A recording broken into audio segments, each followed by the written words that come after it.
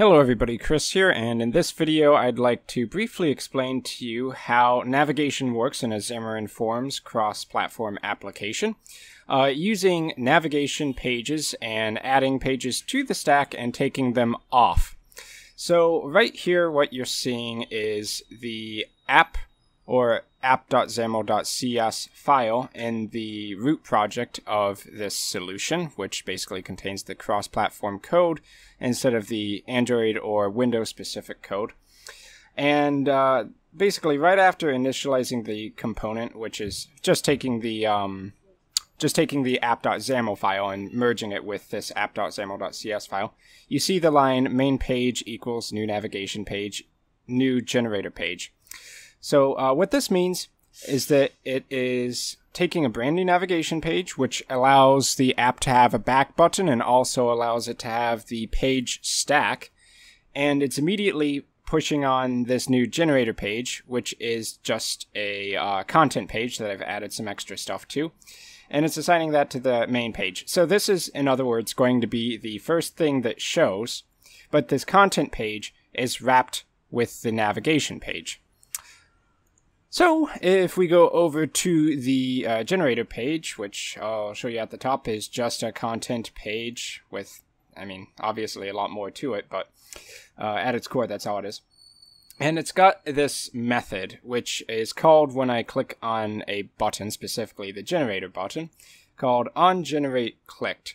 The thing you'll notice about this method is that it's asynchronous, which is basically necessary whenever you have a asynchronous method being called within your function. And the asynchronous part, or the part that's basically going to wait until everything's ready before it activates, is this navigation.PushAsync method call, which as the argument has new display page with its own argument. But really, the display page is just a new content page that also has a lot more I've added to it, custom stuff. And we're adding that new content page onto the navigation stack. So the navigation is basically referring to the navigation page, and we asynchronously add on a new content page. And then when that content page is added, it becomes the one on top of the stack, and also the one that is shown on screen. So it's not really complicated. You can make this method or a method like this get called with anything. It could be a button, that's probably the most obvious case.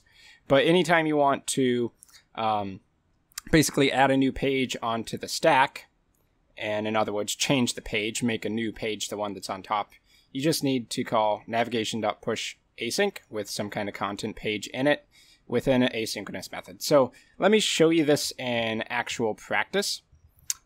Okay, and here's my app, the fake log generator for Town of Salem.